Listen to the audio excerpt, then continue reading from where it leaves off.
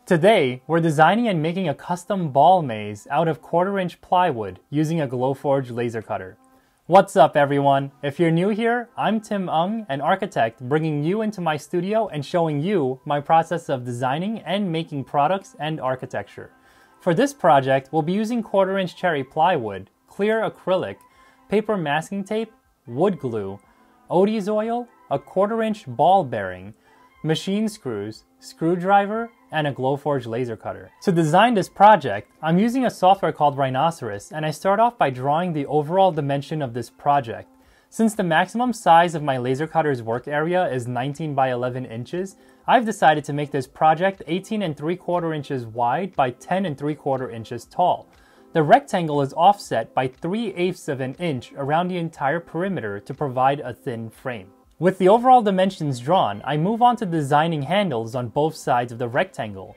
I use simple lines and a semicircle to create the overall shape.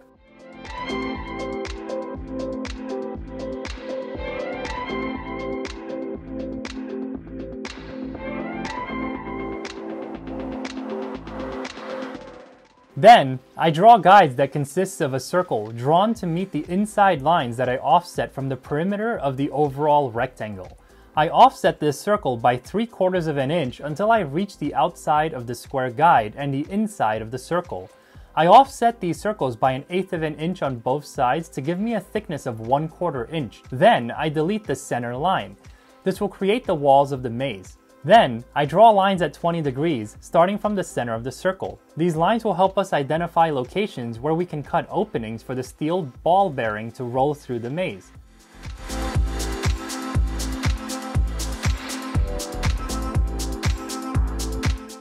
Now, it's time to design the path for the maze. I use the circles and lines to identify areas where I want the ball to reach the end of its path. I start from the center of the circle and work my way towards the corner on the upper left. I make the openings 1/2 inch wide so the steel ball bearing can pass through.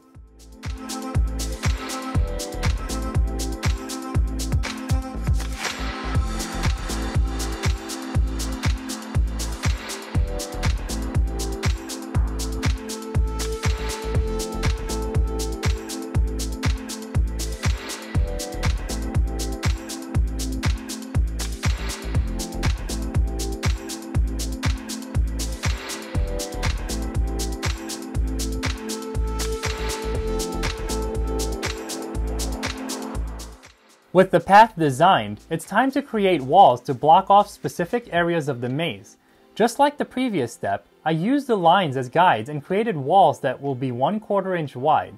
I also decided to cut more openings to the other 3 corners so that the ball could possibly slide into them and make the maze slightly harder.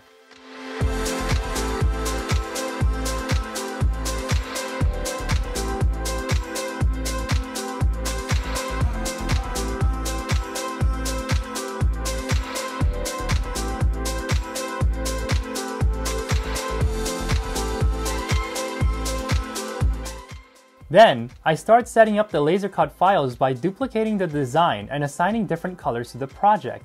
The base panel will be engraved with the path of the maze so that I could align the layers and glue them in place. There will be 3 layers that create the walls of the maze. Then, there will be an acrylic panel that seals the top of the maze so that the ball doesn't fall out. The entire project will be held together with wood glue, and the acrylic panel will be installed with machine screws. To double check my project, I extruded each layer and stacked them to create the 3D model.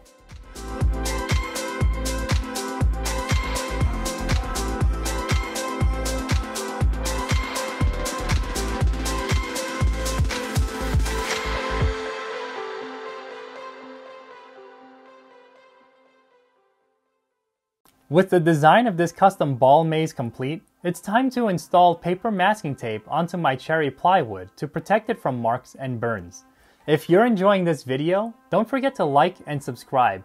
Now let's get the material into my Glowforge and start laser cutting each piece.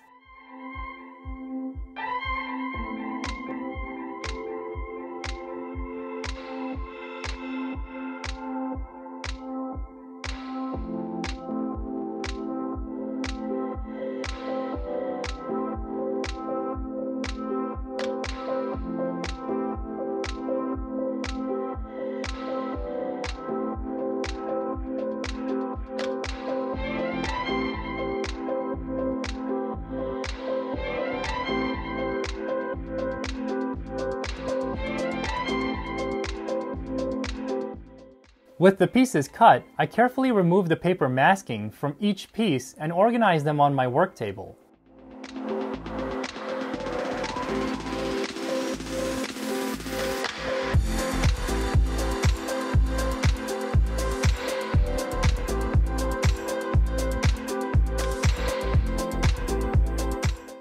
Then, I apply glue to the first layer of the inner area of the maze and glue it into place. I repeat this with all the remaining inner maze pieces.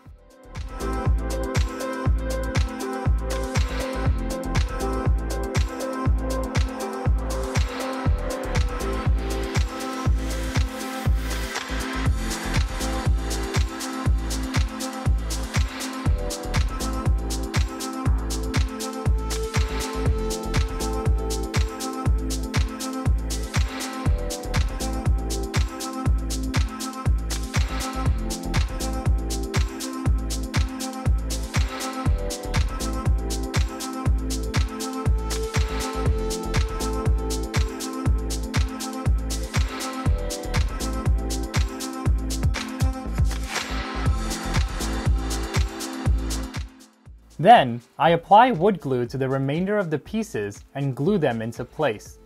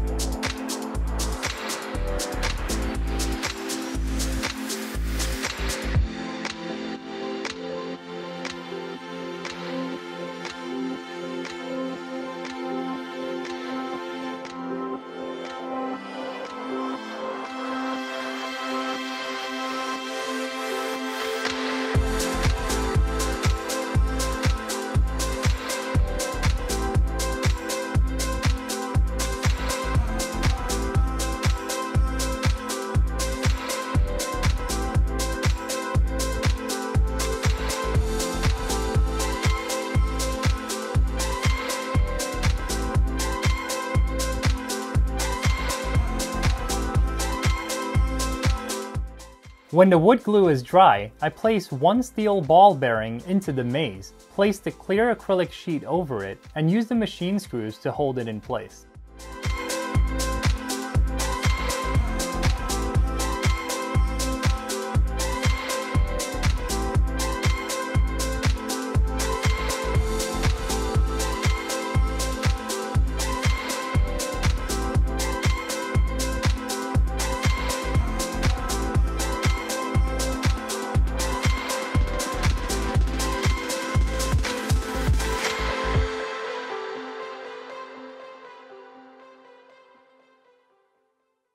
Now, the project is complete and ready for use.